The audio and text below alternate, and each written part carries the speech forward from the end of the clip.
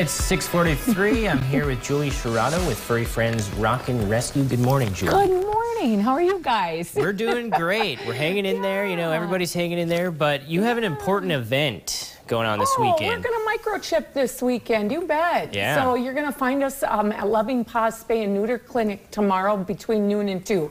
And we'll be masked up. And we're going to keep you in your cars until you're the only one with your animal, cat or dog, in the clinic. And you know that microchipping, it's cheaper with us than it is through any vet clinic, and the money goes straight back to saving animals here like Billy.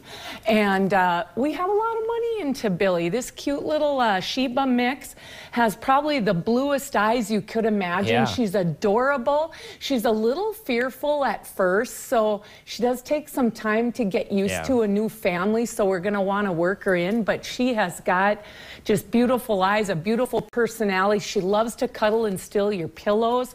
She gets along well with other dogs.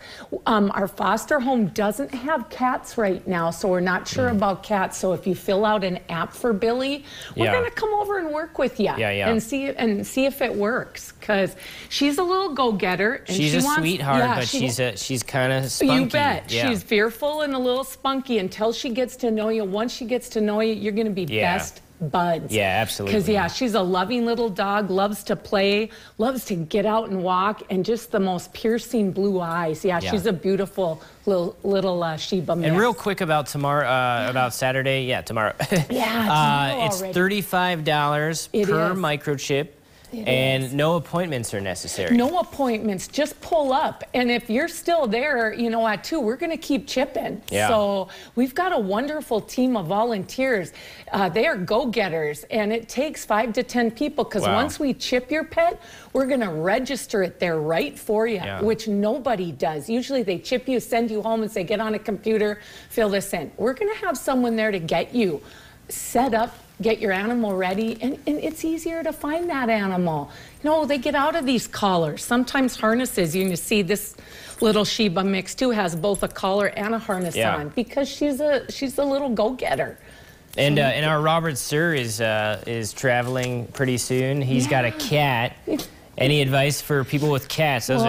Traveling in cats, you might need a sedative. We were just talking about that before we come on. And some cats love to travel, some can't stand it. Okay, real quick, any last messages for our viewers? Oh, it's a tough time for us for fundraising. So we need all the help we can get. So all right. Thank you, donate to your local charities. All right. Thank you very much, Julie. All right, Robert. Well, the weather is nice for getting our dogs out there. I don't know if you take your cat on a walk. Is that something you do? Oh, I tried. I tried early on. It ended in spectacular failure. We don't have enough time in the show to get into that, as we just have about 15 minutes left. But if you're taking your dog out for a walk this morning, it's a nice morning out there. You can